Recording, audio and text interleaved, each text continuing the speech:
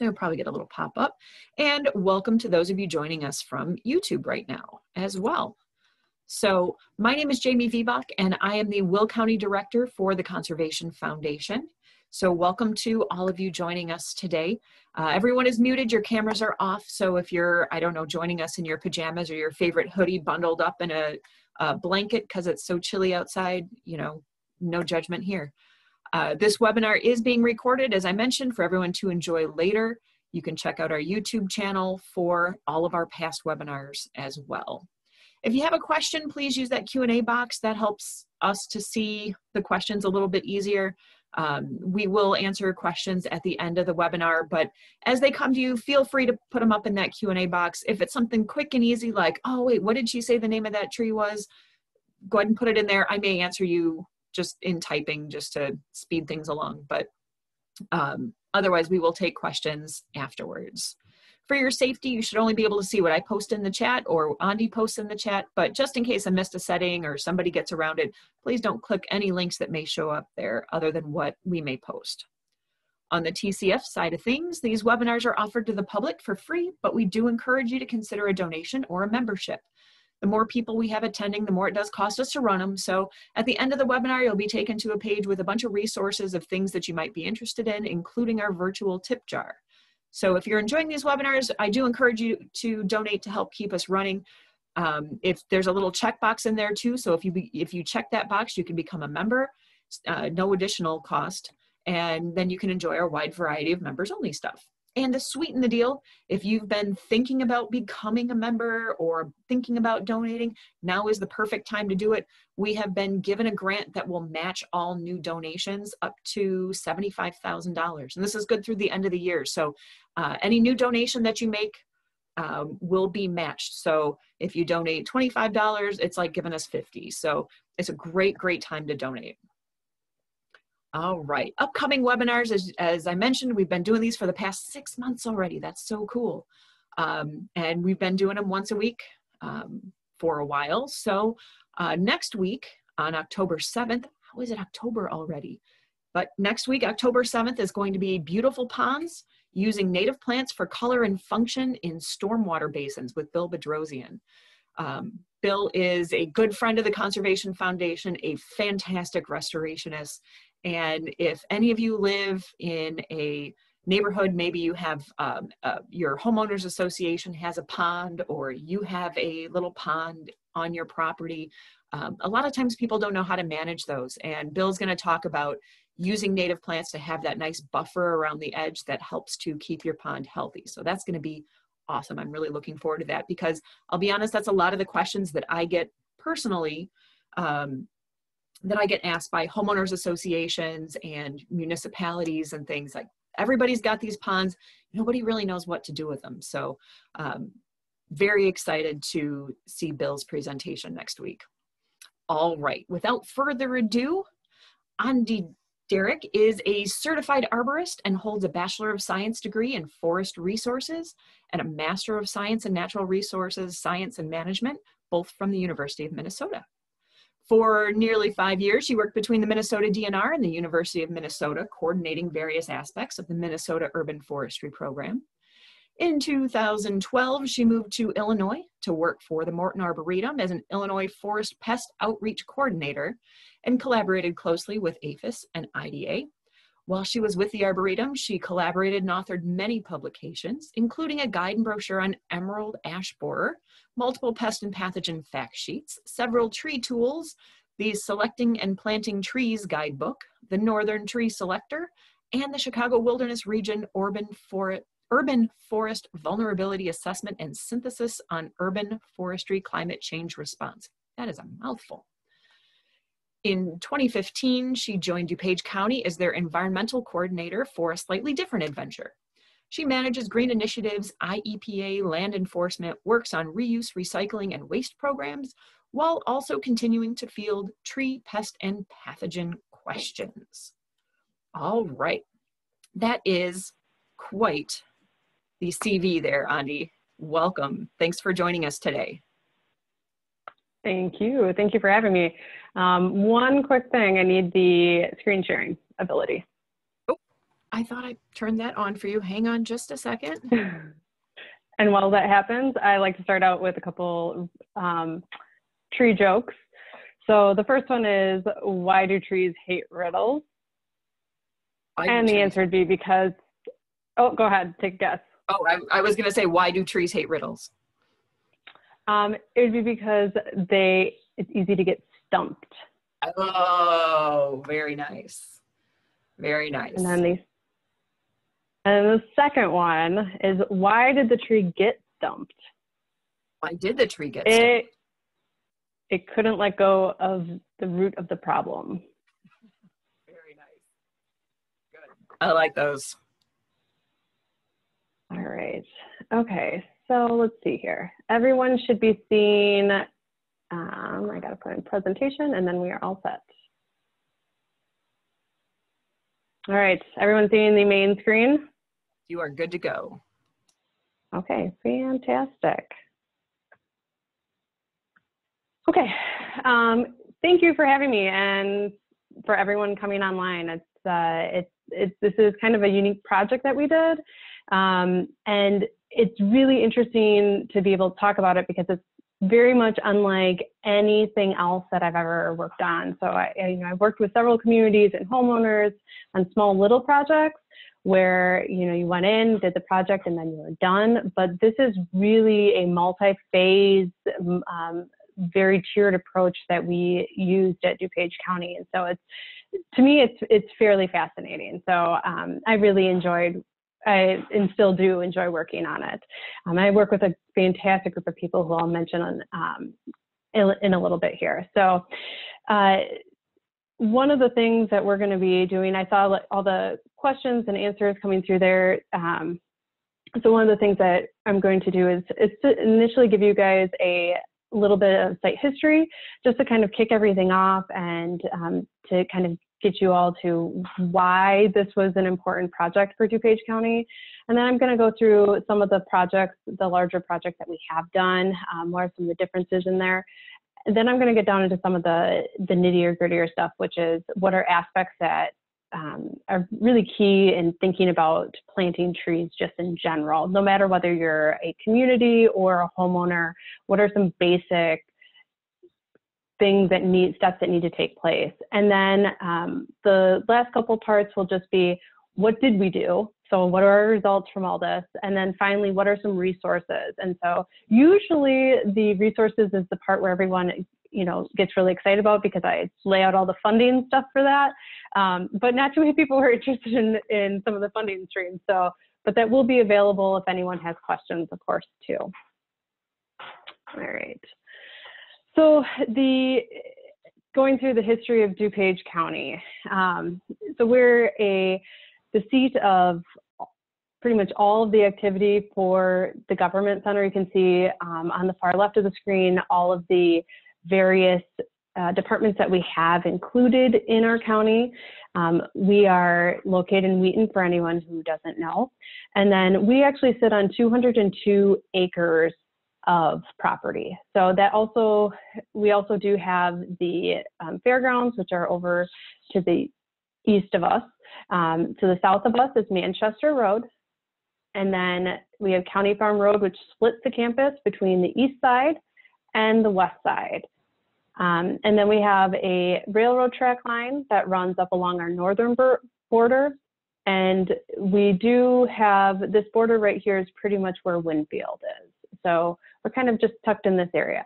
The primary sites I'm going to be talking about are the east campus of DuPage County, but it's also important to know this is where the Westwoods is, because I'll mention that a couple times. This is the Child Advocacy Center. It's fairly new, and it played a big part into one of our phases of our projects. And this is the health department. This is the main administrative building, so the 421. So those key areas are where we focus for our different phases of our project. So this gives you an idea of what it looked like. So in 1998, you can see it's fairly typical, still a lot of farm fields, a lot of just basic road plans. this is the administrative building that I mentioned.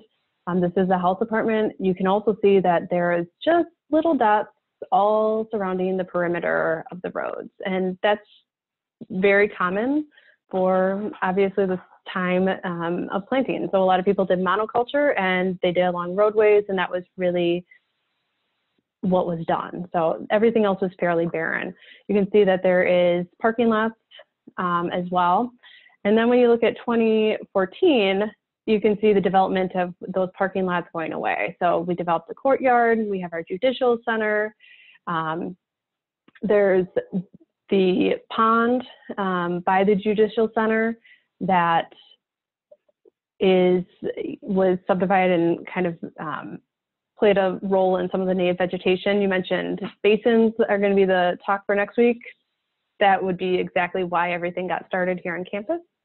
So, but the thing to draw your attention to is that there really isn't much difference in tree planting for the east side of the campus between 1998 and 2014. Again, you just have small little dots of trees that go along the edges, and that's pretty much it. So what does it look like now? 2019, again, not much, except for you notice that a lot of our trees around the perimeter of our roadways are gone. So a lot of that has to do with the trees just maturing out from when they were planted. And then you'll also notice, again, not much in the way of new plantings either. You just don't see a lot of large mature trees on campus. The picture on the right is pretty much what most of our campus looks like. It's grassy area. So our ground crews are kept very busy by mowing.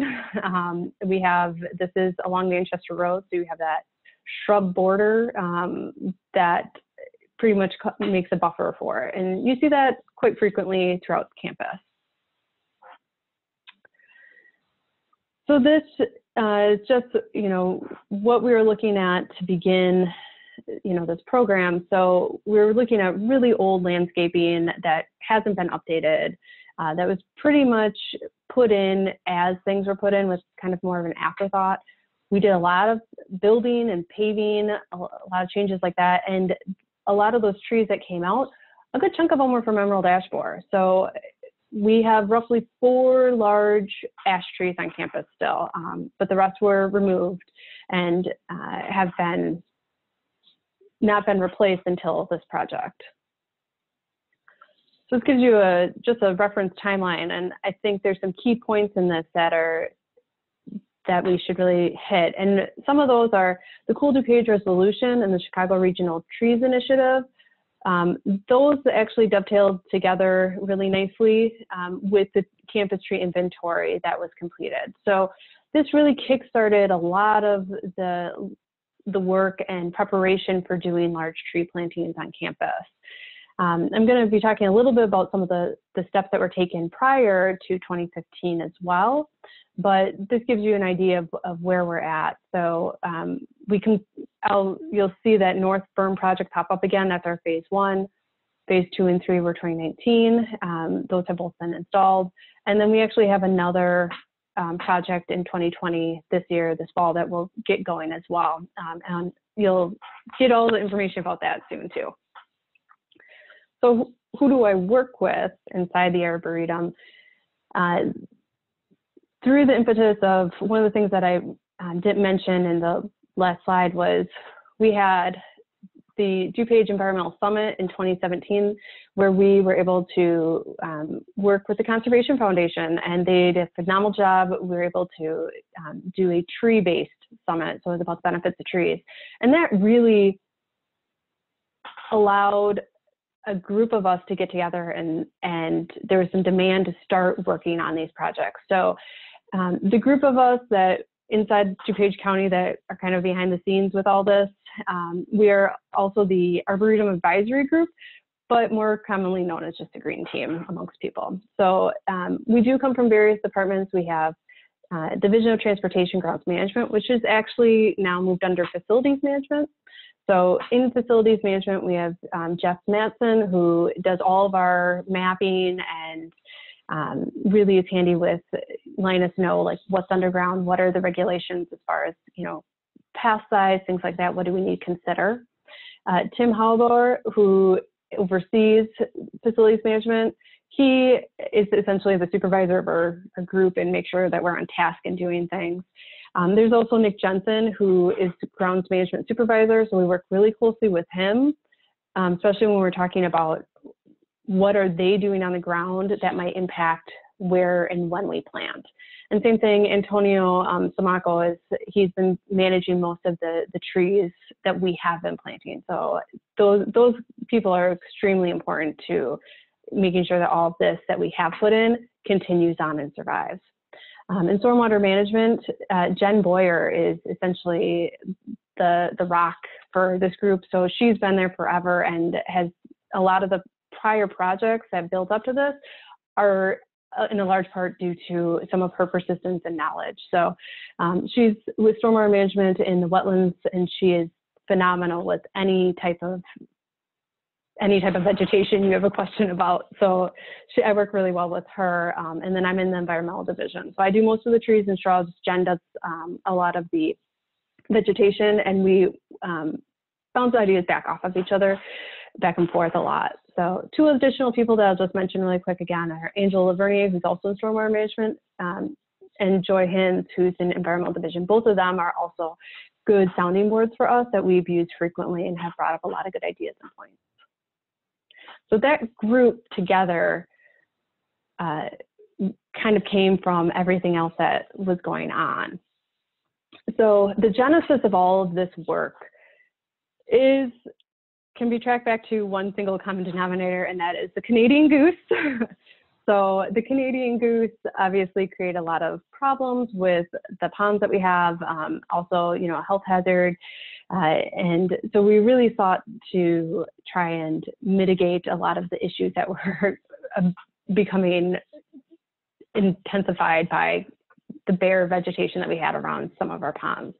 So through the building and zoning department, we were able to put in place some regulations regarding native vegetation. So there was any detention pond or basin was required to have native vegetation planted around it to mitigate the Canadian goose issue.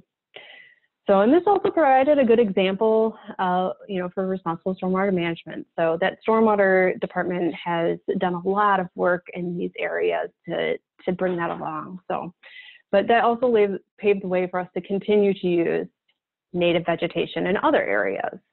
So here we have the Triangle Garden, which is near our DuCom building.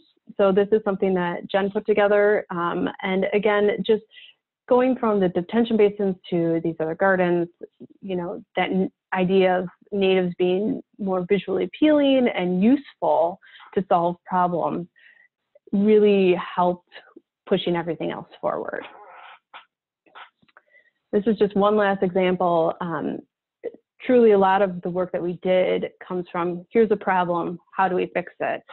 This is one of those, the Native Garden Project. It actually, you can see it from the middle of the administrative building. We have a glass walkway, and it's a huge eyesore.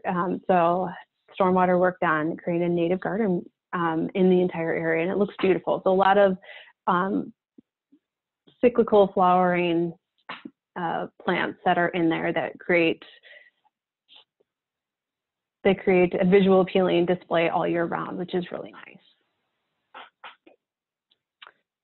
Okay, so everything that we've talked about so far has really been vegetation at the ground level, and not a whole lot of work or push had been done for anything above the ground. So like I said, back in 2015, after some of these projects were coming in, we joined CRTI as a partner, the Chicago Region Trees Initiative that's run out of the Martin Arboretum. Their focus is canopy, increasing urban forestry canopy, sustaining canopy, increasing the vigor and health of our urban forest. So between that and in 2017, with the Conservation Foundation's DuPage Environmental Summit, we ended up gaining a lot of support and interest in knowing what our canopy was and what our what our population was. Where do we sit? So before we take on any type of project looking at increasing canopy in any way, we need to know what we have. So we completed a tree inventory. So this was done in 2017. The West Woods, which is all the green dots that you see on the map, that was done by Stormwater through a project that was kind of happening at the same time. And then I ended up doing most of the East and West campus. So we were able to take those results, break them down, and look at what do we have in our campus. So pretty much our top 5 genus made up 77% of our trees on campus. And those would be Malus, so your apples, crab apples, Pinus, which are your pines, Quercus, your oaks, Gladitsia, your honey locust, and Fraxinus, your ash. So remember, this is 2017, so we're still taking out ash as we were going. You can see down by the health department, we still have the line of ash trees that bordered County Farm and Manchester Road. So most of those trees, besides Quercus, really don't last all that long or look all that great the older they age. So, I mean, pines and crabapples really start to deteriorate after a while, especially in urban conditions. And, you know, Fraxinus was taken out by our ash, by the emerald ash borer, and Gladitsia, it does well, but it is a very overly used tree in urban areas. And we kind of knew this going in already. So this tree inventory gave us an idea of where we were at, what areas were plantable, as well as where we needed diversity, not just diversity tree by tree species, but also age class diversity. So a lot of our plantings were all done in areas at the same time, which doesn't provide a lot of differentiation in that height or when all the trees decline. So this gave us a lot of room to go to the county board and to our department heads and say, look, we can put together a plan and we can do things here. This is what we're looking at. This is, you know, where do you want to start? What would you like to do? So we were able to come up with a phased approach. So we had 4 different phases. We had the North Berm, County Farm Road, which is phase 2, the orange. The yellow is phase 3, that's the health department. And then really phase 4 is the entire interior portion of the county. We haven't done phase 4 yet. We're still hoping that we can. But this was really focused on where do we have plantable areas and what are the needs and what are the most pressing issues that we have on campus. So North Berm, this is a picture going down into underneath the railroad bridge on the north side of campus. That's the people come in and out of it. It's a main gateway into our county campus. You can see also the railroad tracks that run along the berm. So this actually gave us a really good chance to try and improve not only some of the issues that we had on campus with the railroad and the noise that was creating, but also improve our look that we have by doing something a little bit more stately along that path underneath the bridge.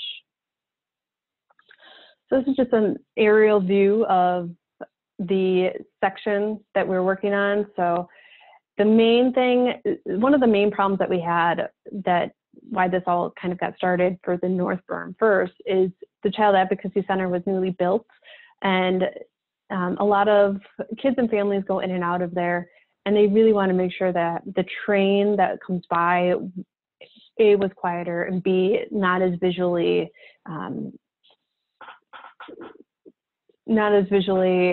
distracting.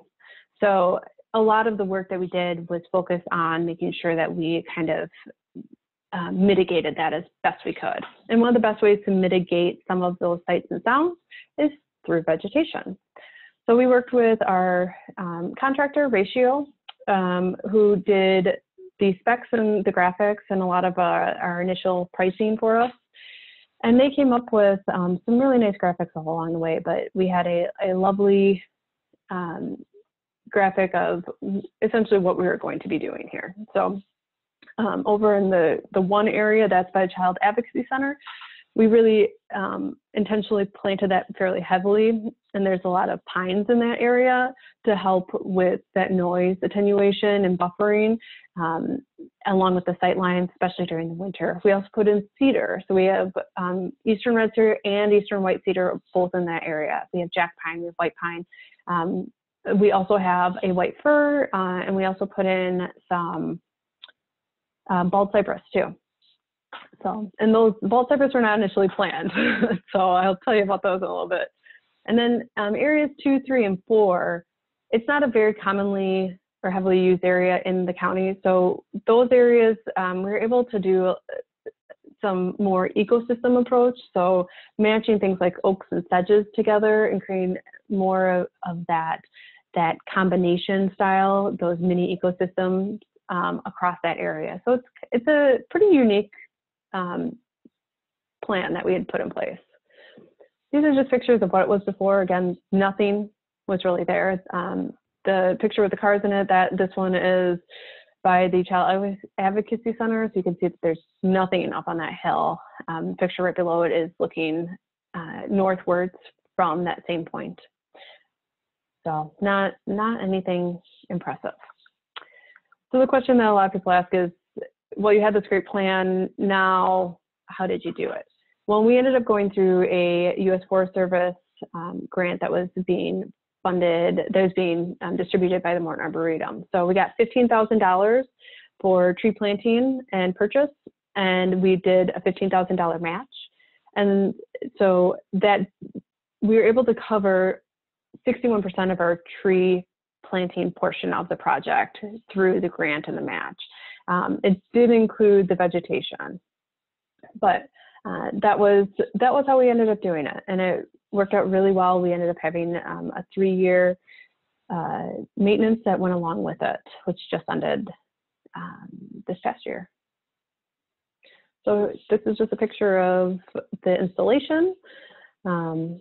All the trees going in, so shrubs and trees. We did a mix to kind of even the appearance and help with that sound buffer that was going to happen. And this is 2 years post. So we have, you can see the white pines, jack pines, and some of the other shrubs that are in here. And we had the eastern red cedars that are up by the bridge. So, and none of these are extremely pretty because we're losing most of our good color here, or our leaves right now because of some of the drought issues that we've had. So fortunately, a little sweet gum in the picture didn't turn out so hot, but still hanging in there. And luckily, at the same time as we were doing all this, the Westwoods DOT was putting a bike path that went to Winfield, and they were putting trees. They were able to garner some money to put trees and shrubs along that path. So it's an entire continuous straight shot down all the way down the roadway of trees and shrubs now, which is, I think, really awesome and definitely helps mitigate all the mental and emotional stimuli that happen when you have that noise and sounds and everything with it. So moving along to 2 and 3. So you might notice the pattern here. We end up getting a problem and then providing a solution based on plantings.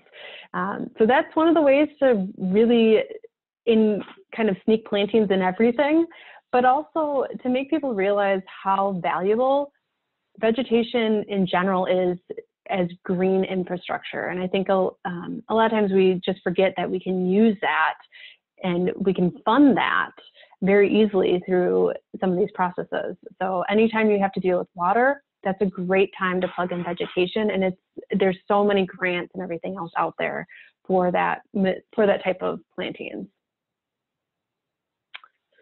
So this is along County Farm Road, that phase 2 area.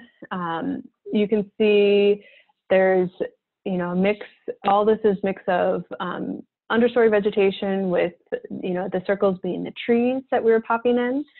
We did have pre-existing trees there already. They're mainly oak. So we really tried to diversify what else we put out on that front lawn.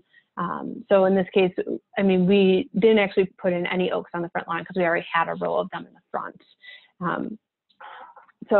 We used tulip trees, we had some ironwood, some musclewood, Carpinus australia, and then we also did a silver bell, which was kind of unique. I've actually never worked with that before.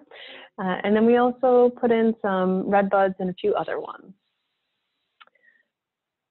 So one last thing about this, unfortunately we weren't able to fund the entire project. So the vegetation squares, the blocks you see, were taken out of it just for cost purposes, but we were able to salvage some of that in a different project. So this gives you an idea. These were all just freshly planted. This is the entrance circle that we did with shrubs. So we did it's sedges. We have geranium, Solomon seal, nodding wild onion, some mountain mint, and then we did sour gum and red osier dogwood in here too. So we pulled it farther back than what the initial planting, the initial planting that was next to this corner was actually starting to block sight lines and become decrepit. So we pulled that out, moved the circle back to keep with the sight lines, put all of our shrubs and trees towards the back of the circle as well to further prevent any sightline encroachment, and then fill the rest in with the ground vegetation. The other one you see here is sweet gum trees that line our health department driveway now. So it used to be crab apples that were all failing. So those have all been replaced with sweet gums. So we did stick with one uniform monoculture along this way, but we also interspersed chokeberry as well, red chokeberry. So that way we have, if something happens to some of the sweet gum, we still have some other vegetation there. So that health department drive, which I mentioned, moving into that phase 3, which is all around the health department. And again, we had a lot of problems that were that happened in this area. So solutions for vegetation. This gives you an idea of that graphic for that plan. So really looking at increasing the amount of trees that we put along and double stacking back and forth those trees along County Farm and Manchester Road. The other thing that this part of the project did was it also included a really densely populated shrub bed that sits right behind our health center, our new health center that was built. And this is right along Manchester Road. We still have a shrub border here. You guys saw that picture of all the grass I showed you, the shrub border that went along with it. That's the shrub border that is still there. But we're hoping that we can remove it because we have this new bed that will grow in, and will create a barrier between any of the patients that use the new health center and Manchester Road. So eventually the plan is to remove that barrier. But one of the reasons why we were able to continue with this whole plan was because we left it in and we were listening to what the needs were for not only the health department, but the people that utilize the health department. So you can see the bed, we have the white pine that's right there, the shrub hedge that's behind it. So, I mean, that will eventually need to go. It is growing into the lines that are above it. And most of it is, you know, a mix of shrubby trees, buckthorn, and I think there's some honeysuckle in there too. And then these other pictures are just, again, some of the trees we planted. You notice that most of the trees that we did plant were smaller in size. And this helped with cost, as well as we ended up going with some 2 and 5 gallons, as well as some 2-inch caliper.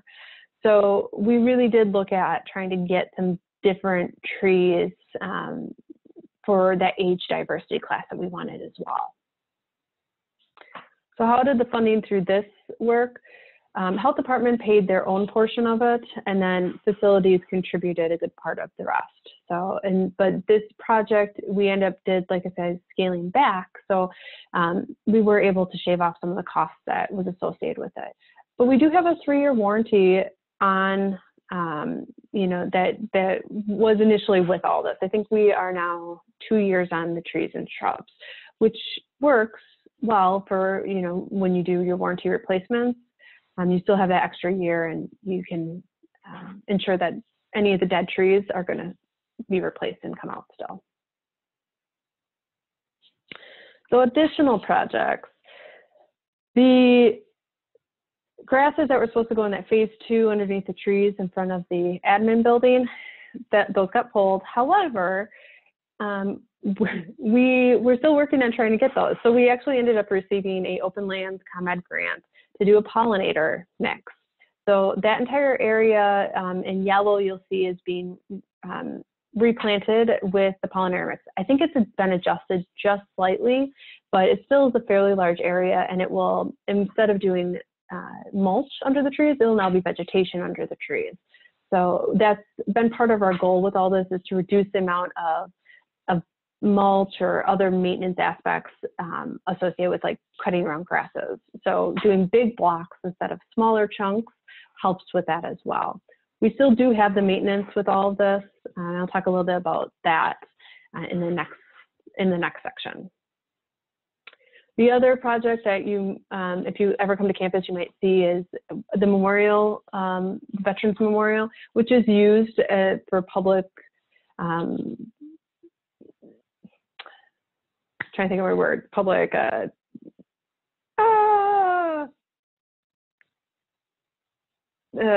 public observation,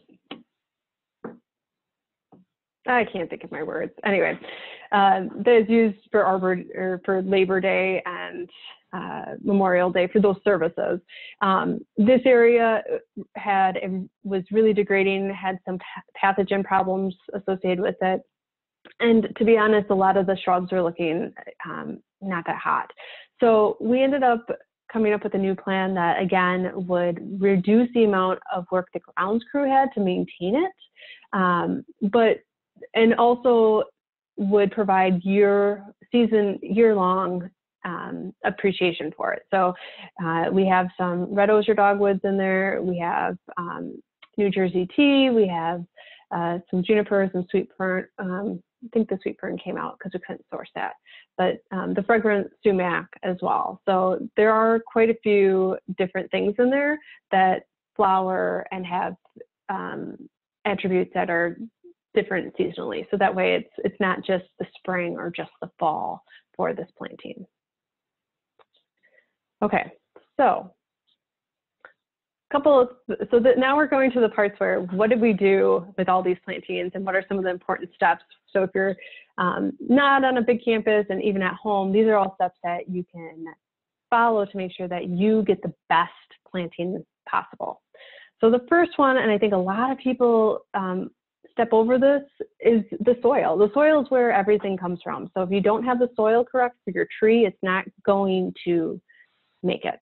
It's going to struggle. It might not look that good. It might not put on that much growth. So the soil is where everything starts.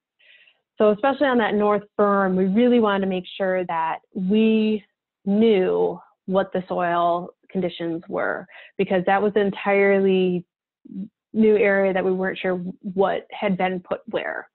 So super cheap, you know, $48 for 4 soil samples. We got a good idea of the pH, the salinity, the organic matter, the cation exchange capacity, the percolation. So, I mean, those aspects are really key when you're picking species to go into these spots. And some of them we forget about occasionally, as in, you know, we maybe forgot the percolation. Didn't realize it was quite so bad in some of these spots. So it's always good to do, you know, a rain water test too. If your hole is holding water after a big rain and it doesn't drain within 24 hours, you're in a very waterlogged site. So we did have to make some of those adjustments. So we do have the white fir that we had originally had spec'd for some of the areas we had to take out and put in bald cypress instead, and then mound it actually to prevent the soil logging that would end up happening with all the water that stays in that area after a rain. So it's a reverse sweep that ended up happening with that. Jen can explain it. I don't quite understand it. So the second thing, so besides the soil, so soil is the first. So always think about, even if you are able to dig down, feel the texture of soil, know whether it's clay, sand, or, you know, a mix. It's really easy. YouTube has tons of videos on how to do that. So that's such a simple thing to do to make sure that whatever you plant comes out ahead in the first place. The second thing is think about how the site is used. So when we were, like I said, we work really closely with grounds and facilities management, because they're the ones that are doing the applying all the de-icing salts on campus, and they're also the ones that are doing all the snow plowing. So where they're piling the snow, we don't want to spend money on vegetation that we know is going to fail there because the salt or it's compacted. So understanding where those areas are is really important as well. How to use your backyard or your front yard. Do you put de-icing salt along your driveway or on your sidewalk? Are you trying to put vegetation there? Go for something more salt tolerant if you do. Most people aren't going to have the same salt salinity amounts that we do as a county, but even applying it year after year after year, it doesn't necessarily all leach out or fade in your own soil profiles. And you can see evidence of it when that happens. So in this case, you can see the dead vegetation where we won't get good growth that will come back from that. So we are looking at several species that we can consider putting in here that do well with salt. So one, two, three, the third thing, stock type. Are you getting B&B, container, bare root, which is not as available down here, and then even considering ground vegetation, are you doing plugs or seedlings? And I apologize, seedlings. So B&B is going to be more expensive. It's heavier. It's also going to need a longer establishment period before you start seeing more increased growth. Container, on the other hand, is going to be cheaper. You'll actually be able to fix a lot of the root situations that you might have. And then bare root is going to be the cheapest one out of all of them, but they will be the hardest to get, especially in this area. They just really don't grow much bare root. So the equipment that you might need for some of these different stock types is something to consider as well. What do you need to prep for that? We had a skid steer that came in and really did a number on one of our hills because we weren't anticipating it.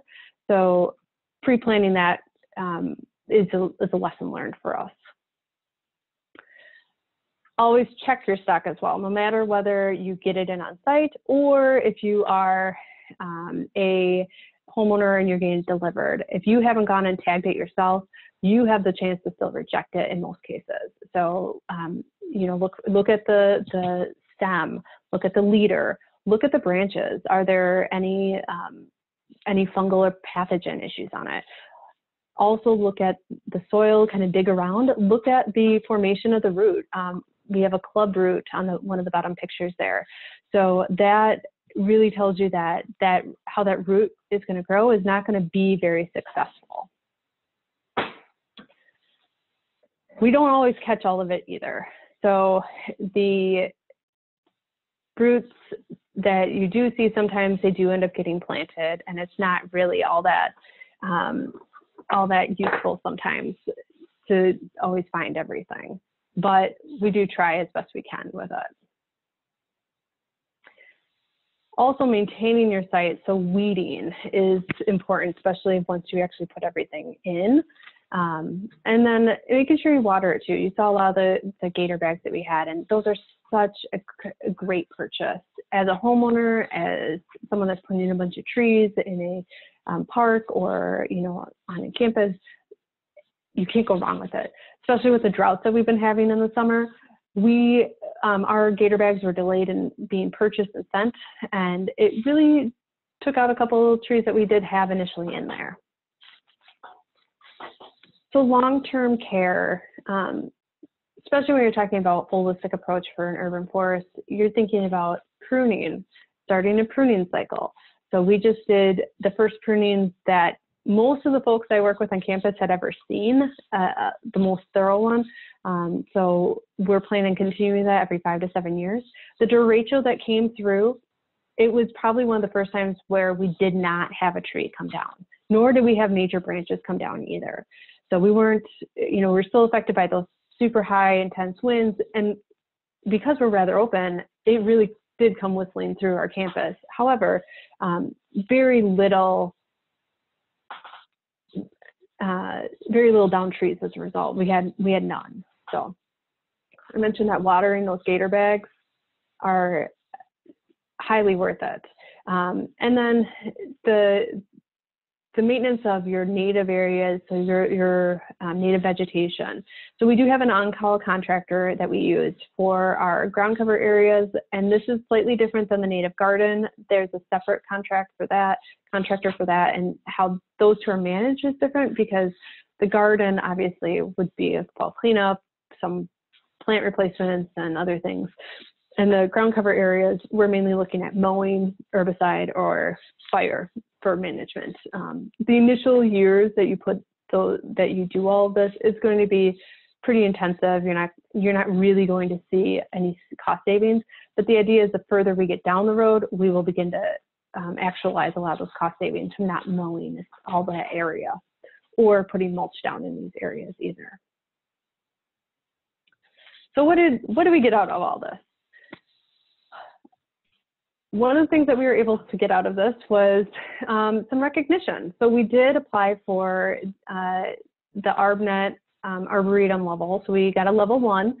And what it also did was it solidified our commitment to the things that you see: diversity, maintenance, ownership, long-term planning, and responsibility. So it solidified our, not just putting in trees, but caring for those trees for the long haul.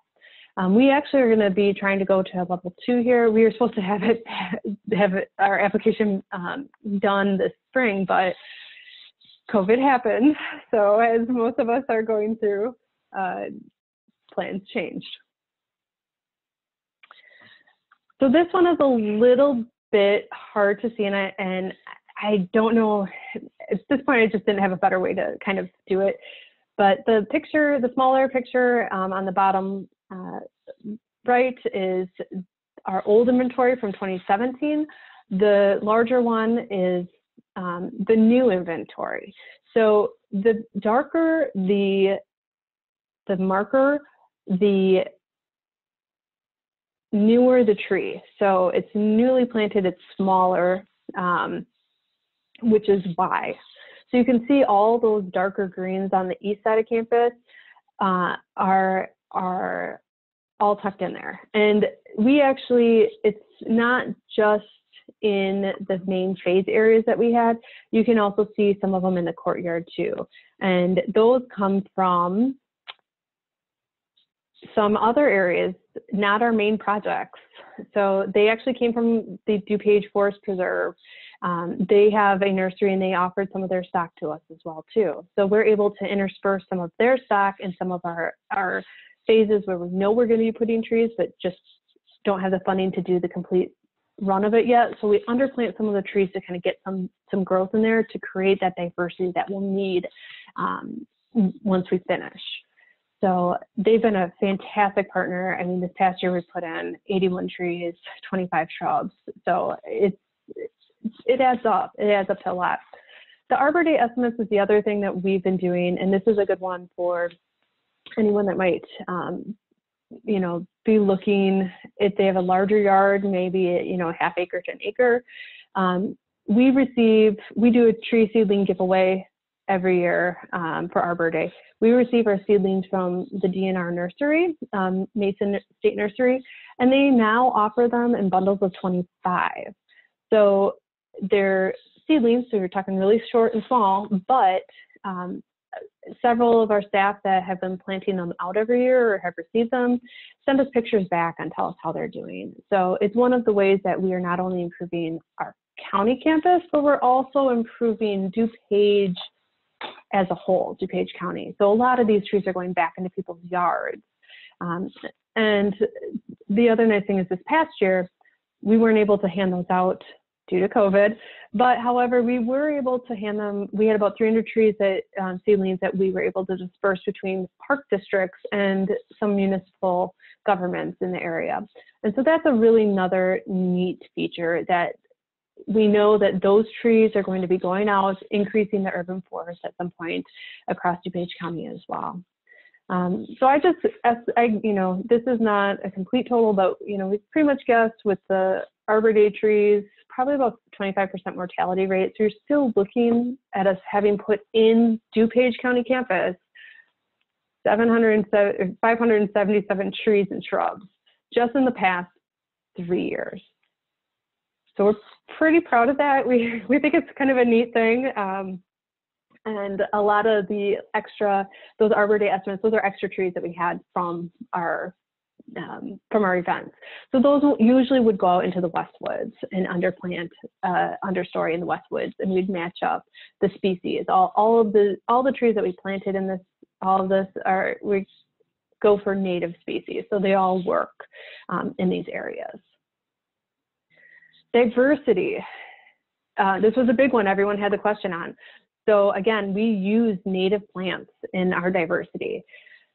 So on the one side, you have the list of tree species that we planted, but were already found on campus. So we already had northern pin oak, we already had bur oak, swamp white oak, red oak. We had those trees on campus already. But this is just putting in more in various areas. So a lot of our oaks went over to the health department, to the courtyard, and along the berm. Again, not much went along County Farm Road because we already had oaks that were planted there by another employee. So the diversity that we added, again, this doesn't include the shrubs, but I mean, we put in sour gum, we put in musclewood, we put in Pagoda dogwood, Canadian red cherry, tulip tree, buckeye. We put in hybrid elms. That one was a little bit of a struggle to get through, everyone to get on board with, but we're kind of excited to see what they do. The shagbark hickory, we did white fir, the bitternut, catalpa, all of these things. The one that's not on here is the bald cypress. So a lot of diversity that we added to campus just by doing these various projects. And especially with the oak, going through and adding different oak was really important to us. I have always come from the education of the 30-20-10 rule, which is no more than 30% of one family, no more than 20% of one genus, no more than 10% of one species. And that's how you should go through the diversity aspect for planning out. I know that there are, Lydia Scott at the Arboretum has developed a different philosophy, but I think either way, just knowing what you have and changing it out helps. Okay, we have 5 minutes left. I'm gonna roll through just some of these resources. I can make these available however people are interested as well. So just online resources. The Arboretum has their tree selector. It's a great tool, will allow you to kind of look at your site and what's possible there. It has all the different buttons you can play with for, amount of shade, sunlight, salinity, pH, things like that. The other one that I will point out, I don't think a lot of people know about this one, is the Chicago RTI.org/nursery tree inventory. If you're looking for native plants, they have an inventory of, they talk to nurseries in the state, and they provide an inventory of what they have for native stock. It's not always up to date, but it's a really good indicator of what nurseries have carry native plants and what types of native plants. So I use this actually pretty frequently when I'm sourcing for material. Funding. You have all these options for funding. The top ones are really some of the main ones for tree planting, but you also have, stormwater is such a big part of, problem solving and doing vegetation with that. So there's a lot of options that you have with trying to source out some funding. The biggest thing though is thinking outside the box. So if you're a community or you work with a nonprofit or something like that, look at the corporations that are in your area, the rail yard, the major utility, and see what they have in their giving programs. Because we find a lot of funding that we can kind of source out of that. As a government entity, we can't really go after that, but if you're a nonprofit or a community group, you have the access to go do that. So there's a lot of those out there all across the state, and sometimes they're just looking for those types of projects that are good PR ones too. So last couple things, tree owners manual and the Healthy Hedges. These are good resources I think some people don't know about as well. So the Healthy Hedge Initiative is out of the Arboretum and had a bunch of other partners. CRTI was the main partner with that one. And again, if you have buckthorn, this is a great resource for options to replace. And they even have one for varying heights and how to do that. All right, so key thing to all this, trees grow slow. They grow really, really slow. You're planting for the future. I mean, you just have to remember that. So it's plug them in as you go. It'll never be too late. There's the quote about the tree that never got planted was the one that got planted too late. So, just go out there and get some trees in the ground, and you're planting for the future. And that's what all this is about. So you're creating your urban forest for the future. Okay. Whew. Thanks you guys for sticking with me. I think one of my favorite tree maxims is the best time to plant a tree was 20 years ago. The second best time is today. Yes. All right, we have a couple of questions here. And let's see. Oh, first, Sandra asked, could you repeat that 30-20-10 rule? So 30%, no more than 30% of a family, no more than 20% of a genus, and no more than 10% of a species. So when you're thinking about what you want to put in, kind of go by that. So if you already have 10% of swamp white oak, you can add, some more oak, but just from a different species. And then once you hit that 20% of oak, then you should go outside to a different family, so not a quercus-based family, to add in more diversity. So that means you've got to know, you have to have your tree inventory done, and then you can sort of divide it out and see where everything falls in there too. Yes, perfect. Exactly. Sarah wants to know, does DuPage County have a planning department? Have you worked with them? So planning department, as in we have a stormwater department. I'm in building and zoning, which also houses the environmental division. We don't necessarily have like a planning department. It's all of us kind of work interchangeably together. They might have had one a couple of years ago under a different name. I don't know, but we all kind of work together to create these different types of plans. So, well, that's kind of good too, when you've got a lot of people working together to do that. I wanted to throw in there too, Stephen had asked if he could get a copy of the slides. I generally don't send out the whole presentation afterwards because it's really big and it's kind of hard to do. But as I mentioned in the beginning, these webinars are recorded. I get them up on our YouTube channel generally within a couple hours. It depends on how my upload speed's going at the time, but always within 24 hours, they're up on that YouTube channel. So you're welcome to go back and rewatch them as many times as you would like, and send the links to your friends. And I will send you, though, however, the resources and the funding graphic for sure. So you can send that out. Yeah, and I know for that Healthy Hedges guide, the Morton Arboretum does have that on their website as a downloadable PDF. So if you go to the Arboretum's website, you can download a really nice copy of that. I send that out to people all the time. All right, Sandra wants to know, can people walk at the DuPage County campus and it's the sites you talked about? Yes. We are actually working on coming up with a map. For our Arboretum status, we had to have specific specimen trees. So the first, I think that level 1 was, I want to say 25 trees. It wasn't a super high bar to hit for the diversity for the first level. The second level, though, I think is closer to 120 or something like that. But those, the trees are marked. We are working on putting together a map. There's any of the areas that we're putting in vegetation, we are also planning on how to bring people to those areas as well, because that's a key aspect with what we're doing is the mental and physical health for our employees are involved with all this. Robert wants to know, I'm getting an autumn blaze maple planted by our village staff next week. Is this still a good time to plant a tree? It is. Actually, fall is the preference for a good chunk of trees. There's a few trees that don't particularly care for fall planting, so red buds are one of those, and some of it's just for when they're dug. But usually fall planting is actually more successful because you've had the winter to let those roots kind of adjust in, and then you get all the heavy rain in the spring.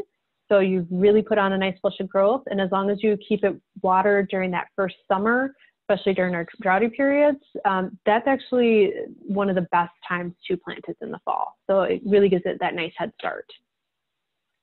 And we did have a previous webinar from Skeet with Bartlett Tree Care.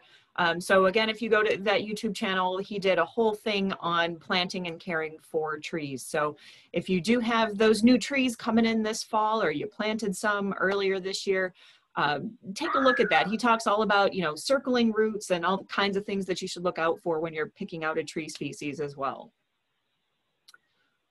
All right. And I'm assuming there is parking at your campus. If people want to walk around, there's places where people can park and get out. Yes.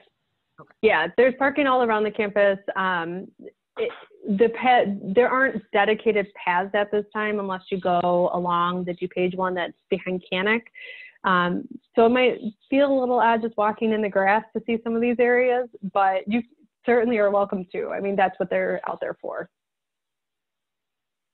All right. Well, thank you so much, Andi. This was really informative. You had a ton of great information there, and this was really cool. So we appreciate you being a part of our webinar series, and we encourage all of you to join us again next week with Bill Bedrosian to talk about ponds and stormwater basins. So thank you again, everybody.